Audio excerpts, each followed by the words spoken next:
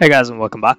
I got a super interesting question. What if you want to rank your customers based on your total sales and pull in the names of those that actually rank among the top 5? Something like this, right? So here I have my top 5 customers and I've just pulled in their names and we have their ranking, dash, and the customer name. And of course, that's we could actually change that by making a selection in our country or yeah. Essentially, I want to pull in the names based on ranking.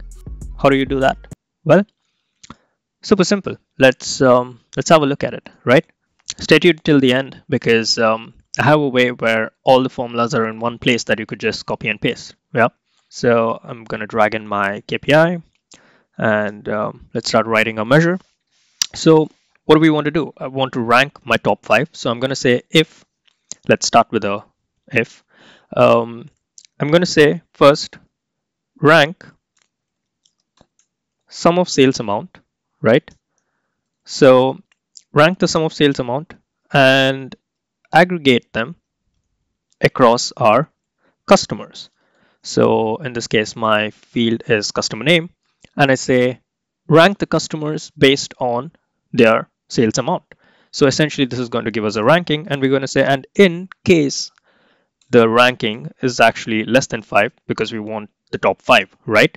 In case it's less than 5, then in that case, bring in the rank. What is the rank? That's essentially this part, right? We're ranking the customers based on the sales. I could just use this. Then if you remember the format was a dash. So I'm going to say and dash and, right? Oh, I need to put this in quotes.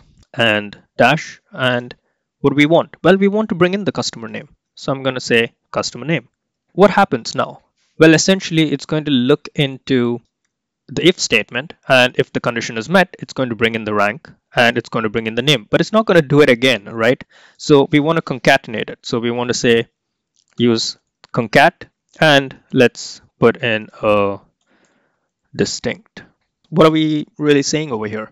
Rank the customers based on their sales, so aggregate it across the customer names, and in case the ranking is actually less than 5, then bring the rank, that is rank sum of sales and aggregate it across our customer again, and a dash. So essentially this is just concatenating a string, right? And bring in the customer name, and once you do that, well, concatenate it. So you want this loop to run till this condition is met, that is you want 5 names. So you're going to use a concat. Let's see how that works.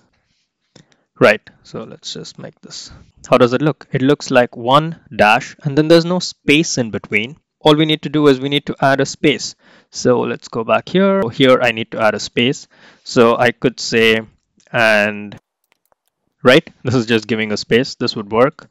So I would say, yeah, and now it works as we want. But in this case, I've used a symbol, and that is, well, you could actually, instead of giving it a space like this, you could say character 10 or 13. Both of them would give you a line break, character 10. And now if I click on apply, we get what we want. That is, we get the space here between the two, exactly like the string space, right? Let's see what I used. Well, you could actually use a bunch of other characters. So in this case, I've used a diamond. So I'll actually link this below. We have all the supported HTML character sets. So in this case, well, let's make spades. So I'm going to go back here, character here, and I'm going to say instead of character 10, I'm going to put in, and now they're separated here.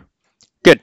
Well, it had nothing to do with, you could just use a space, right? Just use character 13. I just thought it would be cool to show you that you could use different characters in QLIK. This might be helpful.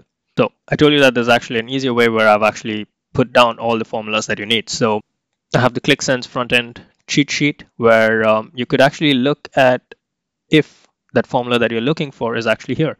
So in this case, I have this something called print out top 5 rank customers.